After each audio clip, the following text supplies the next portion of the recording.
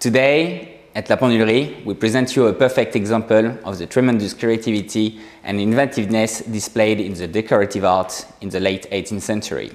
It incorporates one of the most influential sculptures of the time, the magnificent The Kiss Given by Jean-Antoine Houdon.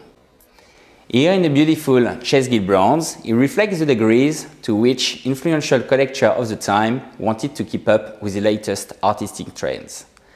This rare model had a huge impact among knowledgeable art lovers. Robert Robin, a famous clockmaker who worked for Louis XVI and Marie Antoinette at the Versailles court, signed one such clock.